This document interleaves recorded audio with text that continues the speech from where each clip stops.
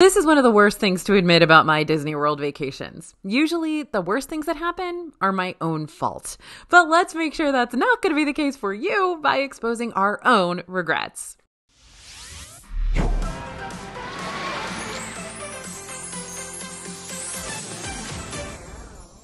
Hey everybody, it's AJ for Disney Food Blog, and the team and I have got some confessions to make.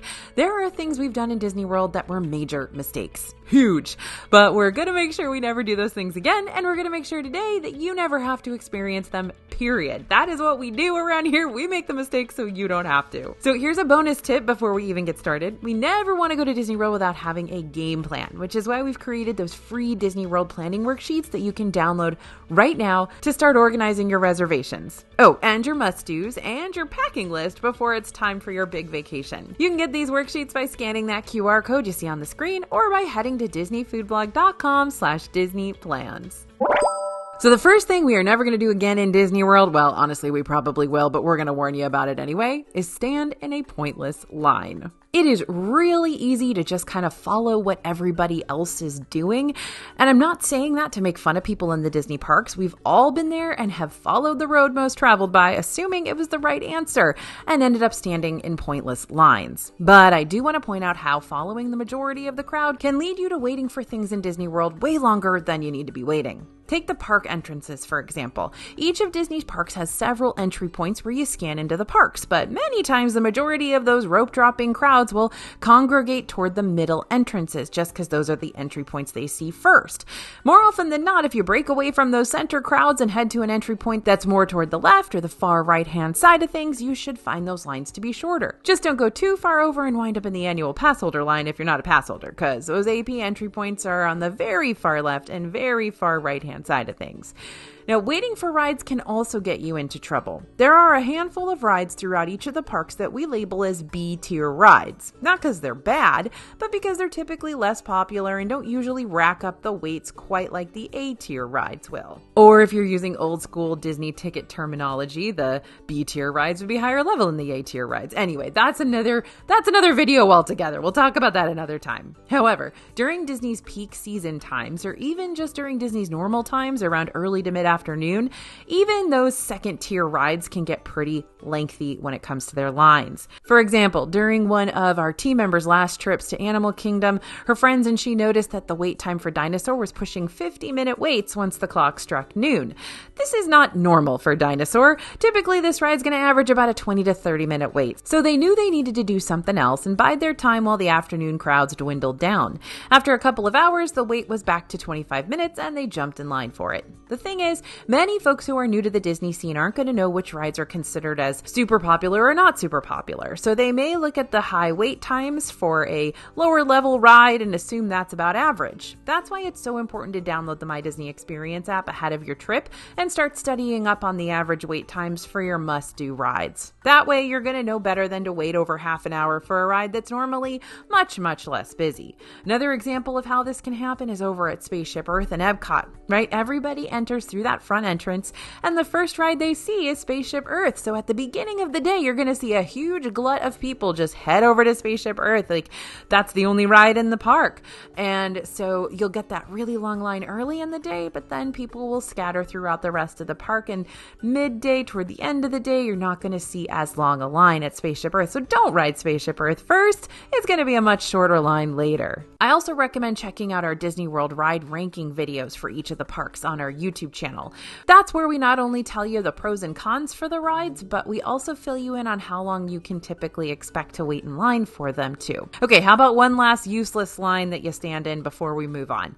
Some of you longtime DFB viewers may already know that I'm about to throw this under the bus. Starbucks. Look, I get it. Some of y'all need that Starbucks fix at the start of your day, but the Disney parks locations that sell Starbucks drinks and pastries are going to be just silly busy at the start of the day.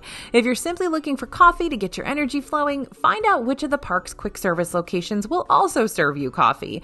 You can track these quick services down by opening up your My Disney Experience app, typing the word coffee in the search engine, and seeing what pops up for you. While these quick services may not have as many options for you as the Starbucks locations will, you'll more than likely be able to mobile order your coffee from them instead of waiting in a forever long physical queue, which you'll have to do if your Starbies are bust. Time is money, my friends, so use your time wisely and don't always follow the crowd because they're not always going to be right.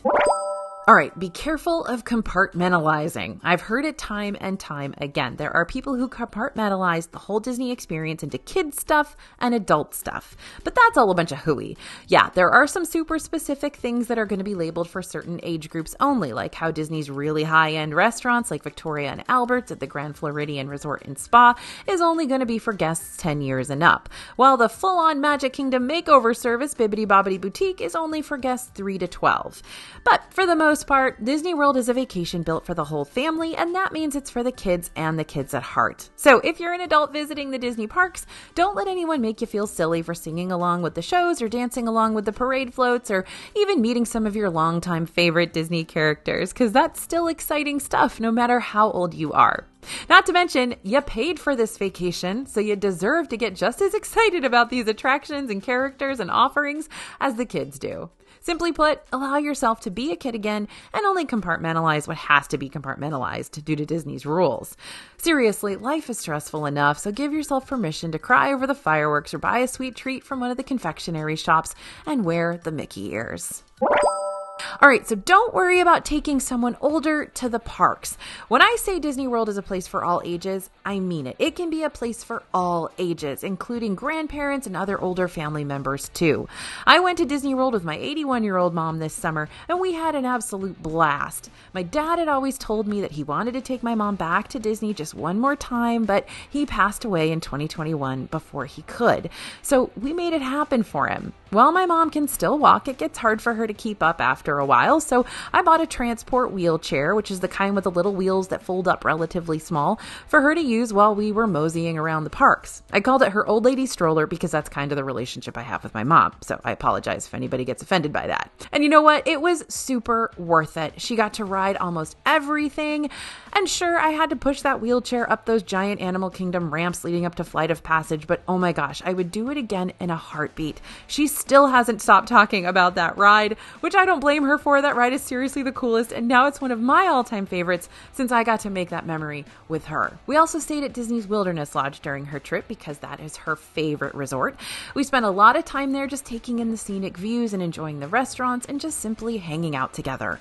Anyway, the point I'm trying to make is don't be afraid to take someone older to the parks because you're afraid it'll be too much for them. Rent an ECV or a wheelchair either from the parks themselves or from a reliable third-party service in the area. Take things a little more slowly, work in those pool days and rest days, and just enjoy that time that you have together. You won't regret it. I definitely don't. All right, so don't get caught in a bathroom emergency. Believe me, this is not a fun time, y'all. If you are in dire need of a bathroom during your park day, then you're going to want to know where the nearest potty is ASAP. The My Disney Experience app can be your savior in these trying times. When you open the app, head over to the park map and tap on the little arrow next to the wait times header. There, you're going to find other specific categories for you to track down aside from just the rides, including, Eureka, bathrooms. Or if the toilet emergency is red alert and you can't even find it in you to open the app, you can always ask a nearby cast member to point you in the right direction. They're going to be happy to help you out as well. Oh, and by the by, I think we actually have videos on here with all of the best bathrooms in Walt Disney World, like have entire exclusive videos about them. So definitely check that out too. All right, don't forget to boost that immune system. Pixie dust and germs are everywhere in Disney World. That's why we call it a petri dish. So it's best you prepare your immune system to keep from bringing home something that's not a souvenir or a hitchhiking ghost. Tablets and drinks loaded with lots of vitamin C, like Emergency, can help boost your immune system before and during your trip. And don't go anywhere without a portable bottle of hand sanitizer or those sanitizing wipes to use when eating your meals and after getting off attractions. But perhaps one of the best things you can do for yourself and your group to help you be healthy and stay that way is to not ignore what your body's demanding from you. You're bound to go hard on a Disney trip, which might mean going to bed later and waking up earlier than you're used to. And while it's understandable to want to see and do as much as you can because you paid a bunch of money for this, you're still going to want to factor in hopefully 8 hours of sleep per night to prevent shooting your immune system in the foot. And if you can't get that 8 hours, I understand. Sometimes you got to do fireworks and then you got to do rope drop the next morning. Give yourself a rest day somewhere in there just so that you can use it if you need it. And I'm never going to ditch the schedule again in Disney World. I say this every time, and I do it every time. So alas, I am a horrible role model. Anyway, Disney World is a place where your everyday schedule can and will get thrown out the window. We're talking later dining times, 10,000 plus extra steps than you're used to taking each day. Sometimes, I'll be honest, like 20,000 extra steps than you're used to taking each day. Super early mornings. And while you may not want to revert to your everyday schedule while you're on a Disney vacation line, sometimes it's absolutely necessary to do so, at least somewhat.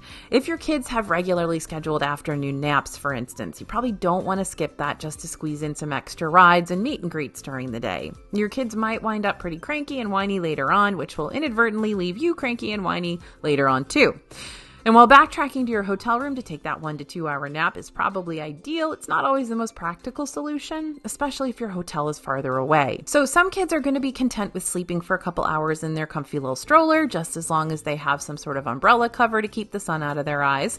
But if your kid tends to need somewhere a little more peaceful to snooze, track down one of the baby care centers. Each park has one, and they offer a quiet, peaceful, and private spot for parents to get in a quick diaper change, nurse, or pick up any baby necessities they might have forgotten to pack or ran out of at the parks. It's also a decent spot for a nice little power nap before returning full force into your fun-filled day. And on a completely different note, but still on the same stick with your schedule subject, don't forget to take your meds on time too. Like I said, Disney World has quite a way with skewing schedules. You might wake up super early to rope drop and forget to take your morning meds, or you might wind up staying super late at a park and just barely making it over the threshold of your hotel room door before you pass out, missing your evening doses. It happens more often than you realize, so set alarms on your phone to remind yourself to stay on top of things and take your meds. Oh, and here's a bonus tip for you. Don't forget to bring allergy meds with you if you're planning on going to Disney World in the spring. While you might not be allergic to anything back at home, Epcot hosts their annual Flower and Garden Festival during the spring season, bringing with it hundreds of different flowers and plants that look pretty,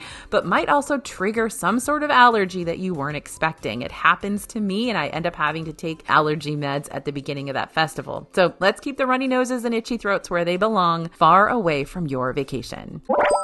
Now, we talk about this one over and over and over and over again, and yet people still fall victim to having to wear painful shoes in Disney World every single day, including us. Yes, we do it. So even if you know better and you pack a pair of shoes you consider worn and reliable, there are still lots of reasons to bring a backup pair, just in case. I mean, anything could happen, right? The rain could soak your shoes on day one of your sandal straps could break, the back of your shoe could suddenly start rubbing against your heel the wrong way and you got a blister. And if you've only packed that one pair of shoes for your whole trip, you might end up having to splurge on a pricey pair from one of the Disney gift shops so you can survive the rest of the parks. I'm guilty. So learn from us. Bring 1 or 2 other pairs of shoes just in case they have to tag in while your other shoes get benched for the rest of the game. I recommend bringing at least 1 pair of tennis shoes and 1 pair of park-worthy sandals like quick-drying Tevas or Chacos or something. This not only gives your feet a little more variety, but sandals tend to be better to wear around the parks during soggy, rainy days so you don't have to worry about soaking your sneakers right off the bat. Ah, yes, don't miss out on exclusive snacks. Disney has its reliable snack staples you can always fall back on, the Mickey pretzels, the premium ice cream bars, the Dole Whips, but some Disney snacks are only around for a limited time, and if you're not looking out for them, then you might miss them. That's why we keep our DFB fam in the loop whenever we learn about new snacky surprises, because if there's something sweet or salty or spicy or even sour that we think y'all would be on the lookout for during your upcoming Disney visit, we're going to let you know about it. That's why you follow us. That's why you're here. So if you want to be one of the first to know about all the latest Disney snack news, as well as other important Disney info too, I'm going to link our DFB newsletter info down in the description for you. We eat everything. Yep. Everything that comes out in Disney World. Now, remember, there's literally no strings attached here. If you want to unsubscribe from the newsletter, you totally can. We just want you to be well informed before your visit, so you're not left in the dark while you're there about anything. Ooh, yes, I will never again avoid the overpriced essentials just out of sheer pride. Sure, if at all possible, it's always better to plan ahead and pack all of your necessities ahead of time. Or you can order from a grocery delivery service to have necessities brought straight to your hotel if you forget anything crucial. That way you can avoid having to pay more for those same basic essentials while you're inside the Disney bubble. But if you're in desperate need for something while you're in the parks or at your resort, right then and there, don't just tough it out to avoid overpaying.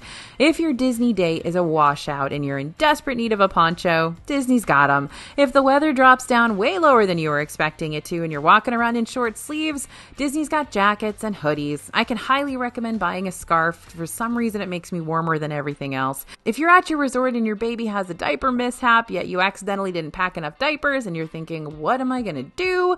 The resort gift shop will have a package of emergency diapers for you to purchase. You get the picture. While it's not ideal to spend more money than you want to on certain items that you can get for cheaper someplace else, don't forget that time is money too. And taking time out of your vacation to track down cheaper stuff just to avoid Disney's upcharges might end up being a waste of time for you, especially when you're in need of something immediately. That's why it's always important to save a little safety net money in your budget, like maybe an extra $100 or $200 more than you think you're going to need. Best case scenario, you don't need any of the safety net money whatsoever, and you can use it towards a souvenir at the end. I will never just get off the bus at the first stop without knowing where I am. Okay, I'm telling you this now, but I guarantee you that I'm still going to slip up and do this exact thing in the future. Just you wait. So many resorts use those internal bus loops, which means you may have to stop at a few different bus stations before leaving to go to the parks, or you may have to make a few extra stops at the end of the night before you reach the stop that's closest to your room. Now, there have been times in the past where some of our DFB team members, me included, have had a really long day in the parks, finally get on a bus to go back to their hotel, and then just jump off at the first stop that their bus comes to simply because they're tired and eager to get back to their room. But this is a potentially fatal mistake. You know what I mean. Those resorts that use internal bus loops like Coronado Springs, Caribbean Beach, Animal Kingdom Lodge, they're so spread out. So if you get off at the wrong bus stop, you might find yourself walking for another half hour just to make it back to your room at the end of the night. I was recently on a bus trying to get back to the Swan and Dolphin resorts, and at that particular time, that bus was also going to Swan and Dolphin, Yacht Club, Beach Club, and Boardwalk. Now, if you know that area of the Disney hotel scene, you know that those are pretty far away from each other. Like, yeah, they're walkable. They're 15-20 minutes away maybe. But when you're parking at the bus stop, getting off, you have to go through the whole hotel. Then you have to walk through the boardwalk. It's a long walk that late at night. Now, deluxe resorts can sometimes do that to you. Usually the internal bus stops are going to be at the big spread out moderate resorts, but sometimes deluxe resorts will do that to you too. Just a heads up. So definitely don't make any assumptions about where you're going next, and check with the driver to make sure you're getting off at your correct bus stop. Also, take a picture of the bus stop you're using at the start of the day so you remember which one you need to wait for. It's also important to remember which building your room is located in, since your bus driver will let you know where the bus is dropping you off next. Oh yes, don't assume that Epcot Festival timelines are always the same. In a lot of ways, the Epcot festivals are pretty predictable. There are 4 different festivals offered throughout the year, with each one having its own food booths, entertainment, and exclusive merchandise. But don't get caught up in the repetition so much that you just assume that all Epcot festivals remain stagnant, because they will switch up on you and throw off your groove, especially this year. For starters, food booths and food offerings can change with each passing year, which means we get to try a lot of new stuff, but we also have to mourn what stuff's gone missing. R.I.P. Flower and Garden Artisan Cotton Candy, R.I.P. Musical groups, artists, celebrity narrators for the candlelight processionals. They can also switch up with each new fest, so you're going to want to stay up to date on who will be making their appearance at Epcot and when they'll be taking the main stage. And let's not forget about the addition of the Communicore Hall and Plaza over in the World Celebration area, which is getting ready to add a whole other layer of offerings for each Epcot festival. Communicore Hall is going to be an indoor space with areas for interactive exhibits, new festival offerings, character meet and greets, live demos, and more. While Communicore Plaza will be the outdoor space right next to the hall that's going to host even more festival booths and outdoor entertainment. Now, one of the biggest ways the Epcot festivals can pull a fast one on you is when they change up when they're taking place. We can typically rely on which season each festival will happen. We got Festival of the Arts in the early winter, Flower and Garden throughout the spring, Food and Wine is midsummer, lasts throughout mid-fall, and Festival of the Holidays wraps up the year. For the past few years, both Flower and Garden and Food and Wine have been the two longest lasting festivals of the park. But we recently learned that Flower and Garden this year is actually going to be a whole lot shorter than it has been. In 2024, Flower and Garden will begin earlier than it usually does, starting on February 28th, but then it'll end on May 27th, making it 36 days shorter than it was in 2023. If the Epcot Food and Wine Festival doesn't start shortly after that, which we have yet to learn from Disney, then this could mean you'll be missing out on a festival if you're visiting between the two. Or maybe Disney's going to add a new festival? I don't know. So while that might be disappointing for some, others really don't mind missing out on festival season since it can provide you with fewer Epcot crowds, making it much easier to navigate between the rides and World Showcase pavilions without all the extra festival food booth congestion. So it really just depends on what you're after, to festival or not to festival. We'll make sure to let you know when the Food and Wine Festival is happening once we hear more about it. But in the meantime, if you want to plan your Epcot visit during Flower and Garden, just remember it's not going to be here nearly as long as it usually is, so you may have to plan your trip earlier than you thought you'd need to. Oh, this is a gross one, but we're going to talk about it anyway. Don't let all your stuff get disgusting, right? Reusable items are great until they are not. I'm talking about reusable straws, baby bottles, cooling towels, all those reusable items that can be absolutely essential for your upcoming visit. However, if you don't take care of these, they can get gross. Straws can start to get gunky, baby bottles can start having that sour milk smell, and cooling towels can start to get all mildewy while also stinking like sweat. And that's not because y'all are unclean, but when you use something and then shove it immediately back into your park bag thinking it'll be fine to just clean out later on, and then you forget when you get home, then that reusable item just sits in your bag for hours on end while you walk around in the 90+ degree weather. Next thing you know, you unzip your bag and a wretched smell comes wafting out of it. Make sure that before you put away those reusable items, they're clean. I know that takes some time out of your day, but it doesn't take too terribly much, especially if you've got the right tools handy. Reusable straws come with those little cleaning brushes that make scrubbing them so much easier, and getting a cleaning brush for your bottle might be worth investing into. I used to actually travel when my son was really, really small. I would bring a little bottle of dish detergent and a bottle brush so I could make sure to wash those out every night real well. Oh, you might also be able to find a little collapsible sink that you can put into your hotel sink to kind of serve as your washing area. Now, as for cooling towels, not a bad idea to bring some sort of bag clippy so you can just easily attach the towel to the outside of your bag instead of stuffing it down in your bag. Or you can bring along a Ziploc bag to keep that potential smell locked up tight for now. Hey everyone, it's Bria, and in case you don't know who I am, I'm basically AJ's cohort in crime, aka the scriptwriter of this channel, and she's letting me pop in today because I wanted to tell you about something I'm never gonna do in Disney again, and that is stress over my dog. Okay, that's probably a lie. I know I'm gonna stress over my dog again, but I'm gonna try not to. But before I get into this point, I wanna introduce you to my little chihuahua, Kyrie. I know, she's cute. And yes, she is named after a Kingdom Hearts character for all you other video game nerds out there. Kyrie is what you'd call a Velcro dog. We love her, and we love all her clingy ways, but when we're planning a trip out to Disney, she does cause us an extra layer of stress because we have to find someone who can walk her and take her out to potty and feed her and calm her down when she's afraid we've abandoned her for good, which, yes, does rack me and my husband with plenty of guilt even in the midst of our happy-go-lucky Disney days. Because Kyrie gets really anxious and has a lot of separation anxiety, we like to have people she's familiar with come over to our house to watch her so she doesn't have to suddenly be uprooted and dropped into a new environment. But we can't always assume our friends are just going to be able to drop everything and watch her for us because they've got lives too. So dog sitting apps like Rover and Trusted House Sitters have been great resources for us. These apps are like the Tinder of dog sitters. You can scroll through all the different sitters available in your area, check out the ratings and reviews, and learn about the rates and services that they can offer to your little friend. And if you can't stand the idea of traveling without your beloved pooch, select Disney resorts do have dog-friendly accommodations available, like over at Art of Animation, Port Orleans Riverside, Yacht Club, and the cabins at Fort Wilderness. And don't worry about these resorts if you're someone who struggles with pet allergies. These dog-friendly accommodations are only in certain sections of the resort, so the remainder of the rooms are still canine-free. You might also want to look into Airbnbs or Verbos with pet-friendly accommodations, since those might actually give your doggo some more room and backyard space to run around while you're figure out at the parks. It's also good to know that Disney has their own pet boarding services on property over at the Best Friends Pet Hotel. Here, your little companion can still join you on your Disney vacation, but they don't have to stay all cooped up in a small, unfamiliar room all day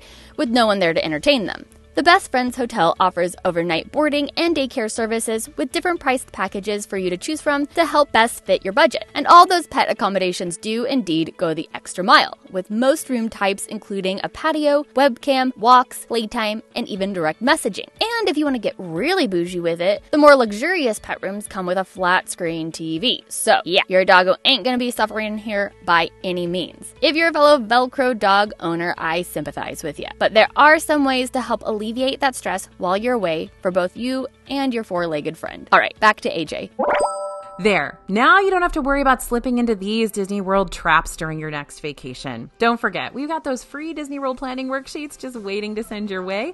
So go ahead and drop us your email at disneyfoodblog.com/DisneyPlans, and we'll give them to you faster than you can say, please stand clear of the doors. If you know, you know. Thanks for listening, everyone, and thanks for watching. As always, this is AJ for Disney Food Blog, and we'll see you real soon.